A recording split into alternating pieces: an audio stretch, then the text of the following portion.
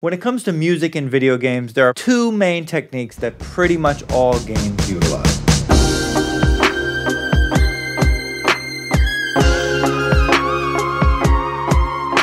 These are called vertical and horizontal sequencing. Sometimes with my students, I call this hamburger and railroad sequencing.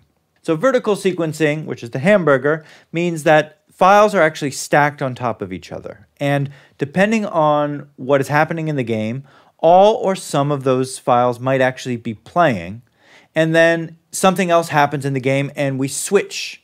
We might bring down the volume of one and bring up the volume of the other. So if we had three different files stacked on top of each other, and let's say they're all parts of the same song, we might have drums, melody, and chords and bass. We might only hear chords and the bass, or we might not hear the melody, but hear the chords and the bass and the drums. We might only hear the drums, and maybe we get closer to a boss and the drums get louder, and we get farther away from the boss and the drums get quieter. Now, some creative games actually do completely different songs. So it's not just different parts or different stems of the same song.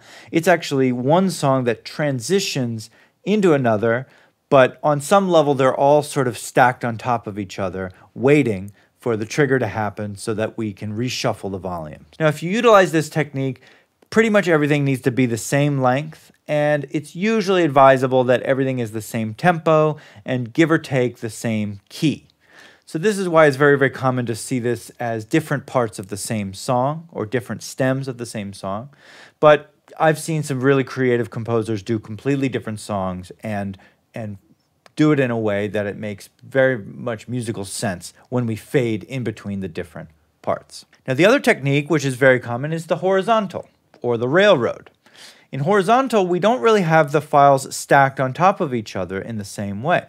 Instead, it's more like we are triggering one file and then triggering another file and then triggering another file, and they're all connected like a train. That's why I sometimes call it railroad or horizontal. Now, there is usually a little bit of overlap that happens when the tail of the previous file is played and the beginning of the new file. There's usually a little bit of overlap that happens, and that's one thing that we do to keep things smooth. So even though they're railroad, there is a tiny bit there's a few moments when two files might be playing at the same time. But this is very, very common for one song to transition into another, or sometimes even just one bar or one section of a song to transition into another, depending on what's happening in the game. Now, we shouldn't think of this as an either-or technique. It's not like you choose vertical or horizontal.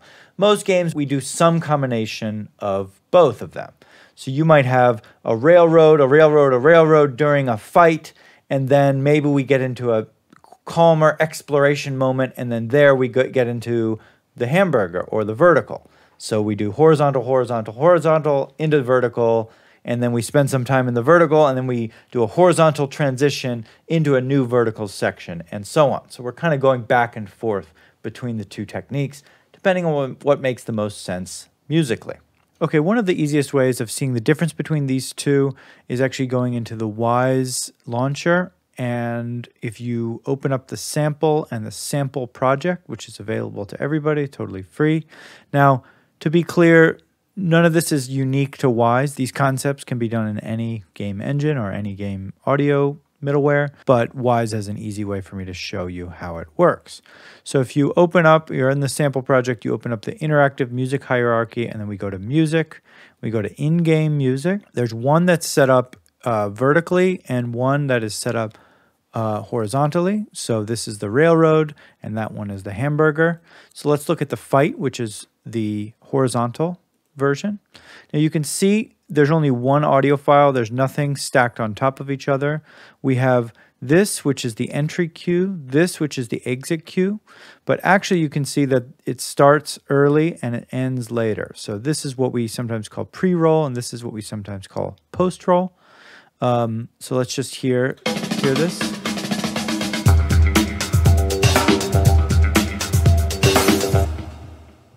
Okay, so we have a little bit of a pre-roll, we have an in point, we have an out point, and then we have the post-roll, which is just kind of reverb and delay, and so on.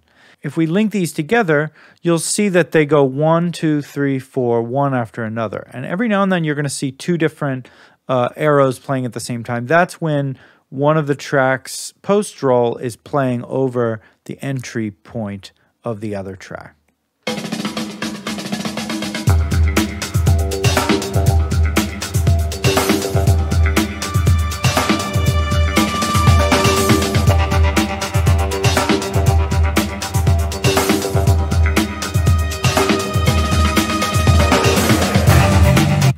So you can see that pretty much every cue is about 2 bars long, and they just kind of go 1, 2, 3, like a railroad, all connecting, where the entry connects to the next one's exit cue, and then whatever is overlapping overlaps accordingly.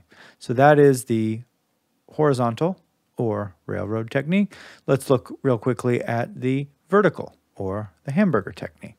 So you can see in this one, there's actually multiple files stacked on top of each other. And these are actually connected with this one slider that they call stealth factor. So if you look at the ambient and the stealth drums ambient, now I've already looked at this cue, but I know that when this stealth factor is already down at the bottom, then this ambient and this stealth drums ambient doesn't play. So all we're hearing is the bass and the drum's main swing.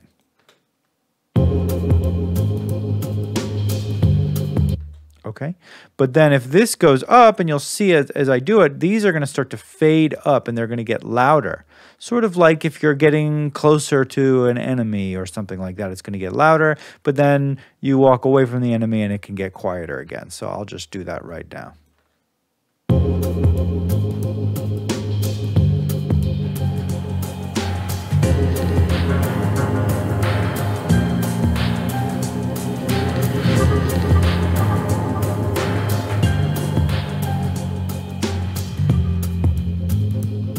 You can feel it's sort of subtle, but the arrangement got a little more intense as the stealth factor went up and as we, maybe got into a little bit more danger. So this is why it's called hamburger, because these things are all stacked on top of each other or vertical. And then depending on what is actually happening in the game, we decide to play certain files or to not play certain files.